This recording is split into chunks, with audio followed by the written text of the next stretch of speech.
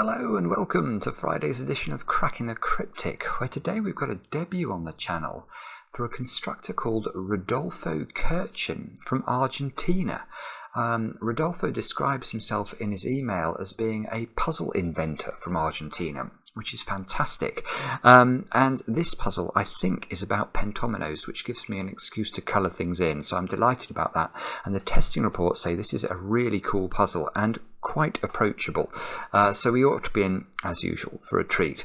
Do I have anything to tell you about beforehand? No, not really. The only thing I would appeal to your kindness regarding is if you do enjoy the channel, please consider subscribing. We are heading up towards this magic number of 400,000 subscribers.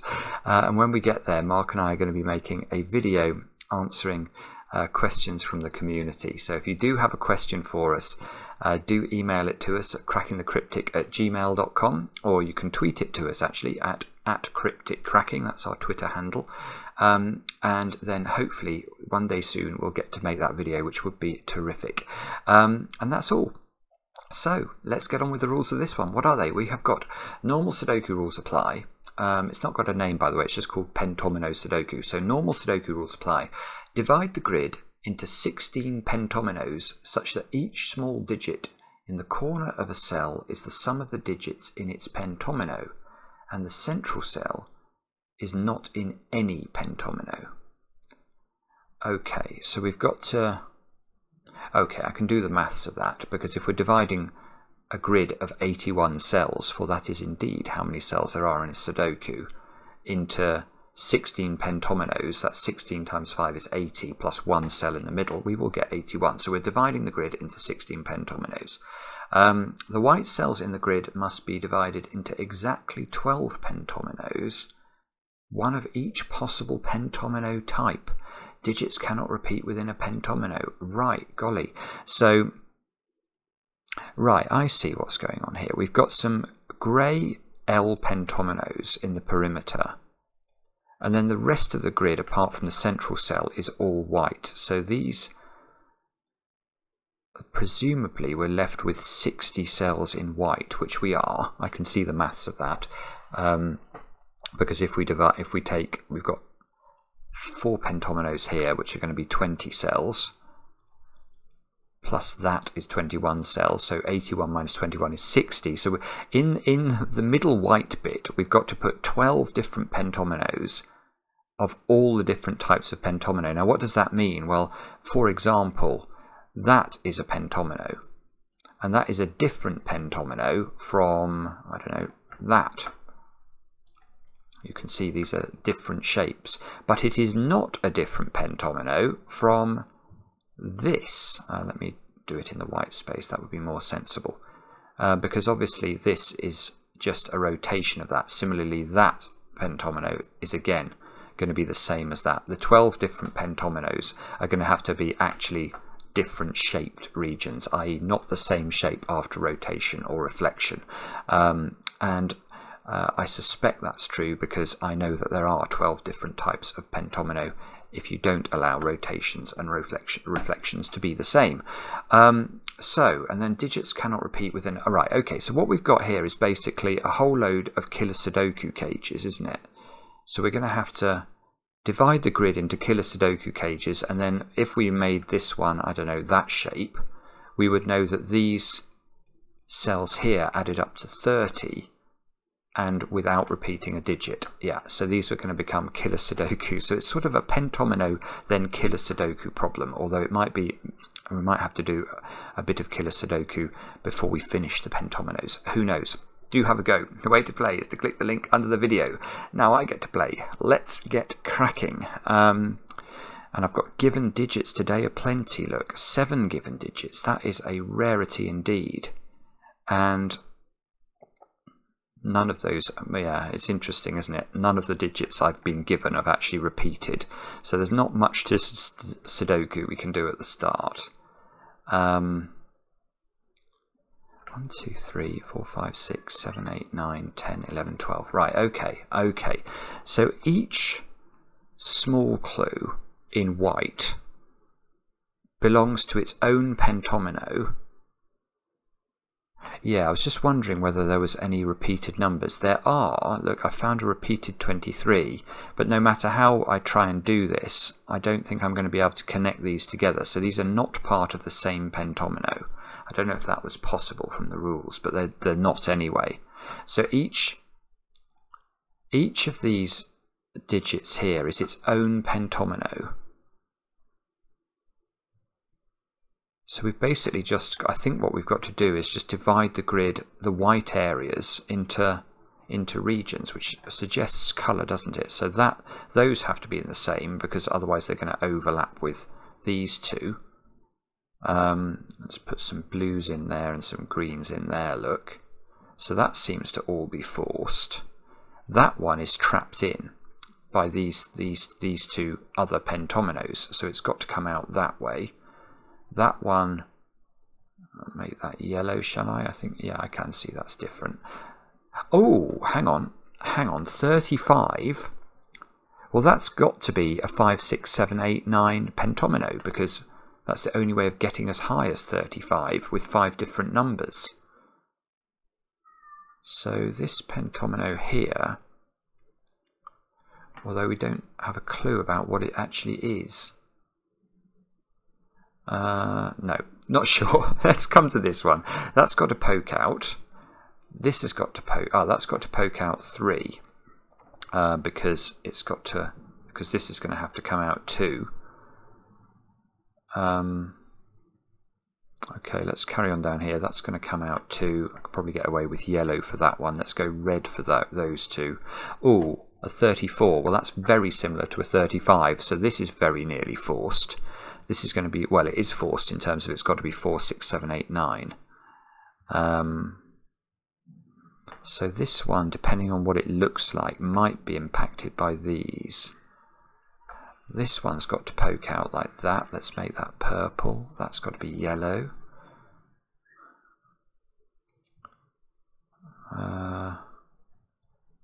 Okay, if we've done all of the easy... I think we've done all of the easy pentomino growth, and now presumably we've got to think about, well, I'm trying to think about what to think about. I think probably the easiest thing to think about is going to be to think about difficult pentominoes to place, and the classic one is the X. So the pentomino that looks like this, normally in puzzles where you have to tile pentominoes, is a very restrictive one, and here it looks like a very good shout that that's going to be where we start, because none of these can be an X. You know, you can't put X there or it's going to overlap with the green. That can't be an X. That can't be. That can't be. That one can't be. Ah, this one can be. That could be an X like this. The 24 could be an X. The 22 can't be an X. Oh, bobbins, the 30 can be an X as well. I was about to say we're off and running, but this 30 here, that can also, so one of these two is the X, but not both of them. Obviously that's going to give you a problem with this little cell if both of them were an X.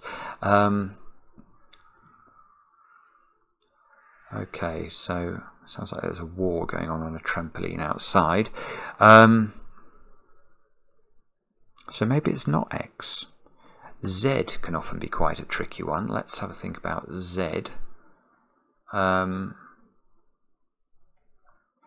No, Z is a dreadful choice with this pattern, actually, because Z, you can just put it almost anywhere, look. Yeah, literally almost anywhere. Sorry, that's... Z can sometimes be useful, but not in this puzzle. I is the other one. I'm just wondering about the I, which is a straight line like this. But again, that could be an I, that could be an I. Oh no, I is not a sensible choice. So I'm not doing very well at identifying which pentomino I'm meant to be focusing on here. You can't be... You can't be in any of those. You can't be... Ah, you can be... Ah, no, you can't be here. I was about to say you can be the 24, but it can't be. Because how could this be part of a U pentomino? A U pentomino, by the way, is that shape. Looks like a U. Clues in the question. Well, if this was a U, it would go like that. And now the 23 is limited to only being 3 cells, so that doesn't work. And if you do it that way, you lock the 22 into place. So this one, and this one all can't be U either. That can't be U. It's going to interrupt that grey region. That can't be a U. No, this is good. I think, yes, it's this one. Right, let's keep going and just justify why I think it's this one. This can't be a U because the 23 is now only 4 cells large. That can't be a U. The 35 is 1 cell large. These just, it's impossible for them to be U's. So the 35 is a U.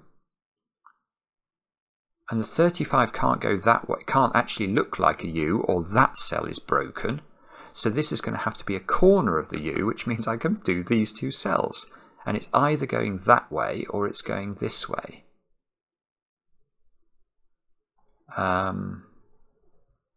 Which means this cell is going to be, I think this cell is going to have to belong to the 27, but I'm not absolutely certain about that.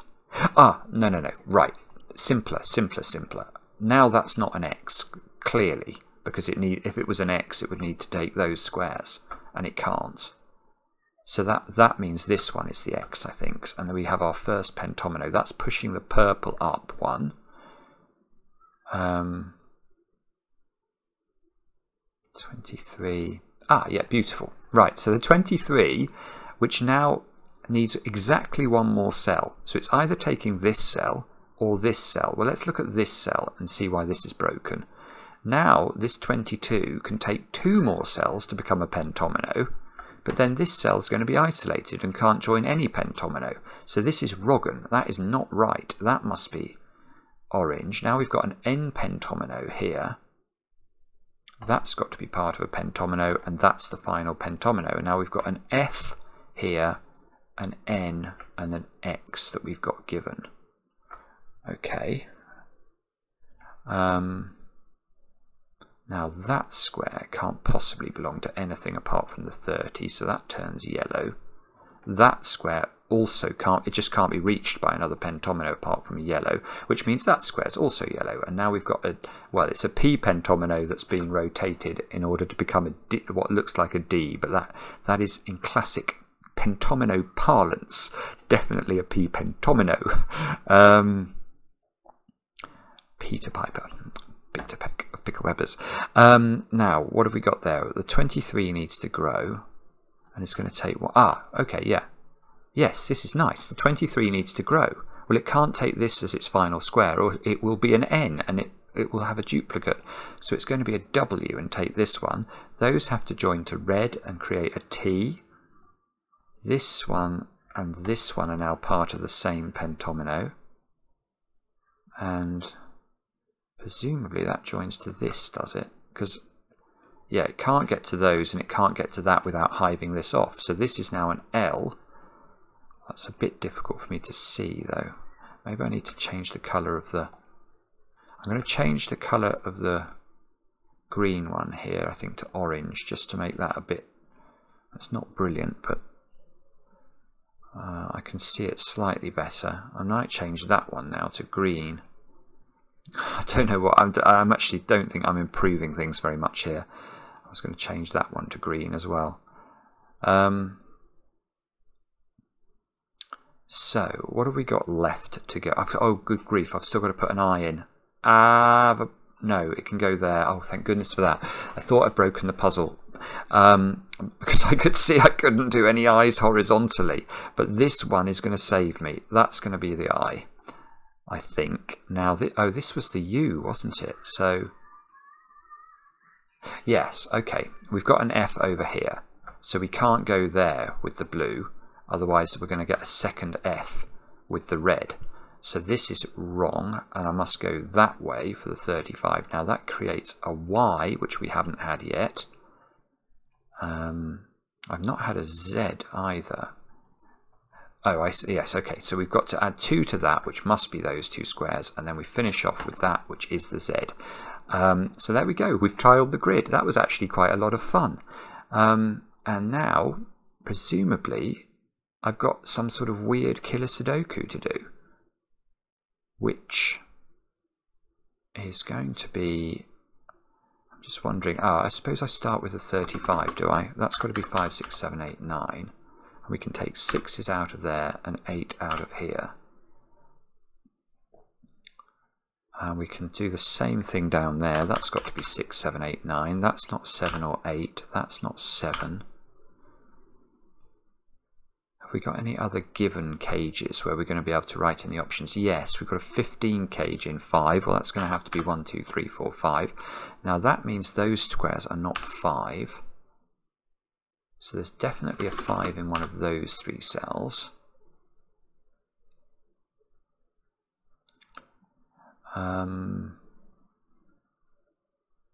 Right, now I'm tempted. I can see I can get this cell, so maybe that's what we do next. So how can we get this cell? Well, we can use the secret. I only tell the secret to my favourite people, but you're among them, so I'm happy to let you in on it. What is the secret? Well, if I ask you what does a complete column of a Sudoku sum to, because we know the column will contain all of the digits from 1 to 9 once each, we just add up the digits 1 to 9. If you do that, you get 45. So what does that tell us the final 4 columns of this puzzle add up to? Well, that must be 4 times 45, that's 180. But here, look, I know the value of almost all of the cells in the final 4 columns just by adding up the pentomino numbers. So if I add up these highlighted cells, I'm going to get some number that is less than 180. And that cell is going to basically bring up the difference. So let's do this. We've got 57 there, 64, 84, 103, 136. Oh, there's that one there as well. 136, 151, 173. Which means that square needs to be 7 in order to bring the total for these columns up to 180. This is always slightly terrifying when you're adding up a lot of numbers in a video, because if I've done my mental arithmetic wrong, that is going, this is going to propagate through the puzzle and make me look like a prize Charlie. Let us hope that that does not happen. Right, now I'm interested in this box, I think. Maybe the secret on this box, because I've got 22 in those squares, plus 5 and 7 for definite, so that's 34, which means I need 11 from the other 2 cells, one of which is a 6 or a 9, which means this square is a 2 or a 5. Oh, it's not a 5, I've just put a 5 in there, so that's a 2. That's nice. I feel that logic did seem to make sense to me, so now I've definitely got 14, so now I need a 9 in there, along with, so there's no 6 in here. And there's definitely no 8 either, which means these 2 squares are a 6 and an 8. Now where do I put 9? In column 6, only in that cell. Let's get rid of some of the corner pencil marking here and see what's what. I've got 11 now in this 27 cage. So these are adding up to 16. No, I don't really like the look of that, to be honest. I can't see how to sort of divide the geometry of these 2 boxes very cleanly in order to identify more magic. Although maybe box 9 might be worth a look. Because, let's just check this. Yeah, these cells, these 10 cells here, add up to 55. So 55 plus whatever you put in that square, let's say this was a 1, then these would have to add up to 11 to bring this total for the box back down to 45 again. So 1 here causes 5 here. 2 would cause 6 here, so that's not possible. 3 would cause 7 here. 4 would cause 8 here, and 5 would cause, whoopsie, would cause 9 here. Are any of those digits problematical for some reason? Don't know is the honest answer. No, maybe this is not where we're meant to look. Let us have a look for something else. We could have a look at... We've got 31 in this corner. 35. Ah, oh yeah, this is nice. Wow, that's a 6. Because look, that's 31 in those 5 cells, plus 4 is 35. These 3 cells have to add up to 10. So if I put 9 or 8 in this square, these squares have to be either adding up to 1 or adding up to 2. Either way, it won't work. So that's a 6. And this must be a 1-3 pair because it can't double to it. And now that, now that's just got rid of 5 and 7 from this square because we're going towards the higher numbers in this position. Which is nearly interesting. That can't be 3 anymore.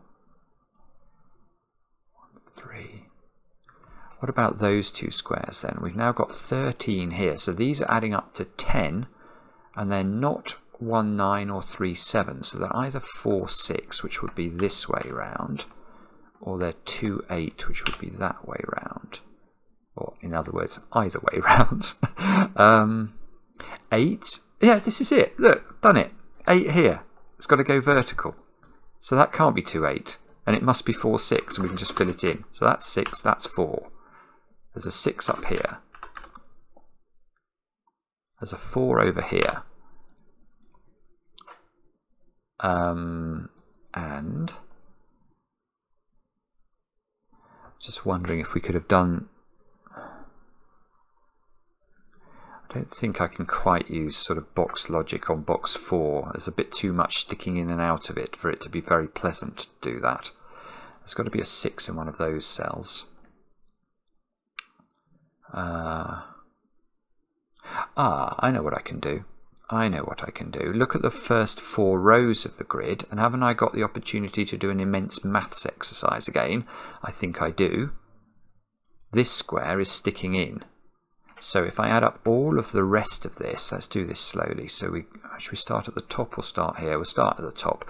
We've got 43, 65, 100, 130, 130, 152, 179. Therefore, if I've not missed out anything, this square has got to be a 1 to bring us up to 180 for those rows.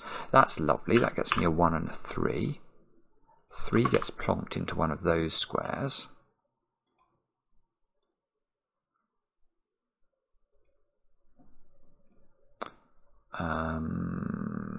Not sure if I can see anything else particularly useful there.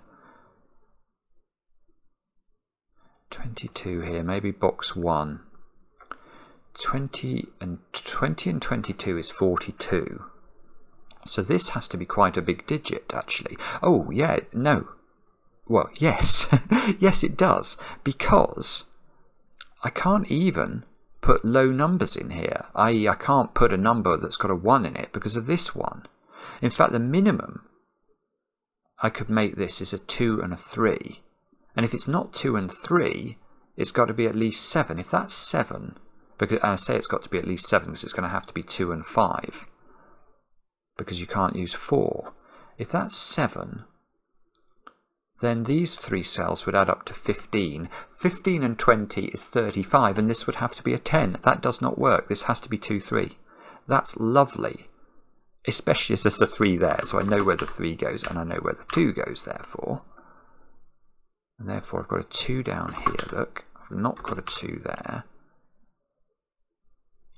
And now I'm going to get this digit, because now what I'm doing is I'm deducting 5 from 22, so I've got 17 there, plus 20 is 37, this square is an 8. That gets me my 8 and my 6. This is a lovely puzzle, isn't it? It just flows very smoothly with some beautiful logic. That's not a 6 anymore.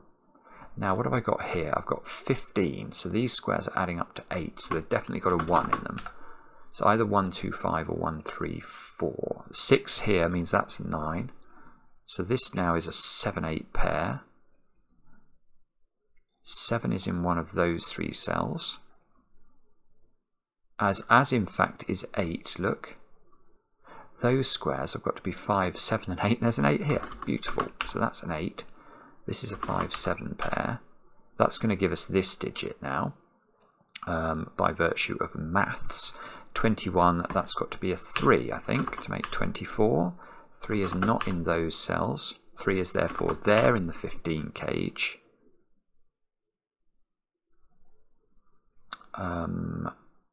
Okay, so 3 is in. It would be very useful if I could lock 3 in there, because then this I would know what this cage's composition is. 3, oh yeah, let's just carry on with Sudoku though. That's a 3 by Sudoku. Is that in a useful position? No, I'm not sure it is. Okay. 2, 3, 6 and 4. No, I can't do that. 9. Where does 9 go in box 7? It's got to go in that pair. So that's an 8, 9 pair. That's a 1, 5 pair at the top. So those squares are adding up to 9. These two squares have got to add up to 11, and they can't be 5, 6 or 3, 8 or 4, 7. So these two squares are 2, 9. And there's a 9 here. So that's a 9, that's a 2, that's a 6, that's a 4, and that's a 7, if all of that's correct. Which means that that's a 7. This is a 5, 9 pair, which means this is a 5 and this is a 1. That's no longer a 1. Now, yeah, here we go. So these 3 cells are adding up to 8. And now we can't use the 1, 2, 5 option, because this square would simultaneously have to be a 2 and a 5, and this is not a Schrödinger cell. There are no such things as Schrödinger cells in Sudoku. So this is 1, 3 and 4 in some order. And the 3 we know has to be there, therefore. So that is 3. That's a 1, that's a 4, and we are cooking with gas today. Now 2, 5 and 9, we can do that as well. That's 9, that's 5. I don't believe this. Now this square's got to be a 1. Oh, I thought that square had to be a 1 as well, because I didn't scan right to the end until I thought I'd made a mistake. But that looks like it's a 3. Right, what are these squares then? 4, 6 and 8. Which is nearly interesting. Look, we can get rid of 6 from that one and 8 from that one. Now, what have we got in this cage? We've got 30 cage, in which we've already put 16. So these have to add up to 14 and not use a 9. So they are 6 and 8. And we know which the order is. So that's 8 and that's 6. Get rid of the 8s from there. This square is now known to be a 2. Which means that's a 2. These are a 4, 5 pair. There's a 4 here. Yep, that's getting me my 5, 7. Putting a 7 in the middle of the grid. Putting a 1 here. 1s are in one of those two squares. Those squares are 4, 5 and 7.